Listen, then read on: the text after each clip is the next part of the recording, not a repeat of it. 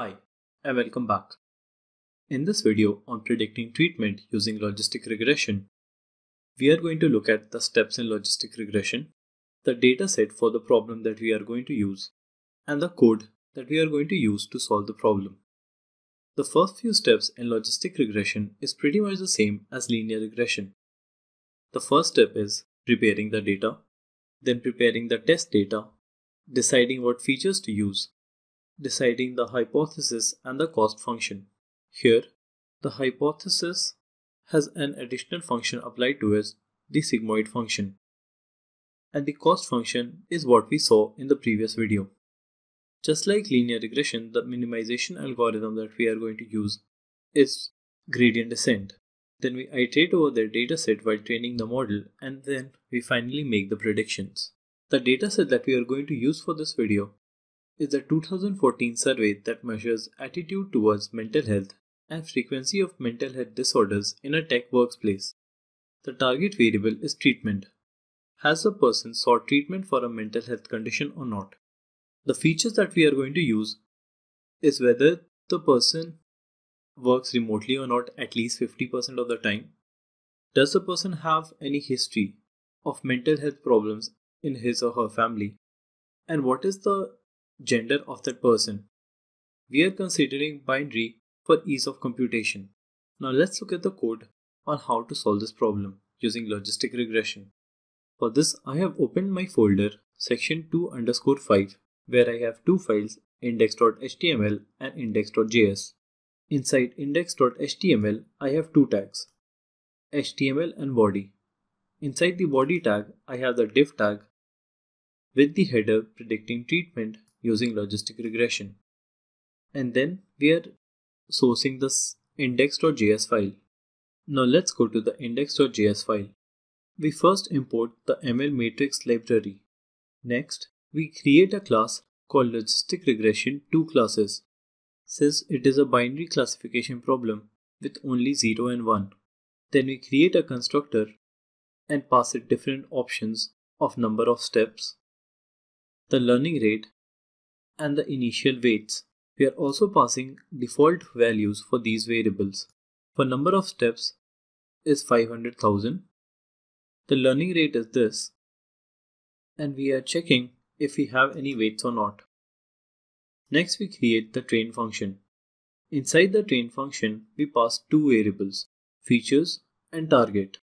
The feature is the feature matrix, and the target is the target variable. We first initialize the weights with 0 values. Next, we repeat the steps for the number of specified steps, and this is what we do under each step. First, we calculate the hypothesis, where we do a matrix multiplication of the features and the weights, and then we apply the sigmoid function on top of it. To update the weight, we first calculate the output error signal, which is nothing but the difference between the predictions and the target variable. Next, to update the weights, we calculate the gradient. The gradient is calculated by taking the features matrix and multiplying it with the output signal after transposing it. Then we add this gradient to the weights so that the weights are updated. We do this after multiplying the gradient with the learning rate. And next, we update the weights for the entire code. Over here, we are creating another function called test scores, where we take the features, the predictions, and apply sigmoid on top of it to return those predictions. We create another function called predict, which again takes my features and returns the predictions. Then finally we have another function toJSON, which returns my number of steps, the learning rate, and the weights. We are also creating the sigmoid function, which is the sigmoid equation applied to each of the scores. The result that we are returning is basically 1 by 1 plus e to the power negative score. Here we take the training sets x and y, which has different values, and we also create a new matrix for x and a column vector for y.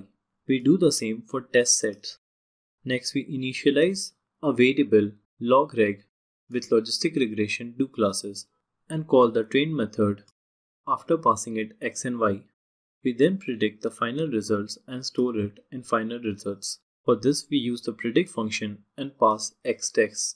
To calculate the accuracy of the model, we iterate over the final results and see at how many points the final results were the same as y-test. And we finally output this result over the console. Now let's see what our output looks like. For this, we have to do npm install ml matrix. After this is done, we can call parcel index.html, which starts a server. A quick note, for this folder I had already done an npm init as well as created two files, index.html and index.js, which we saw in Visual Studio Code. Now let's see the output. Now let's look at the output. Here we go to More Tools, Developer Tools, and then go to the console where it shows 60, which is the accuracy of our model.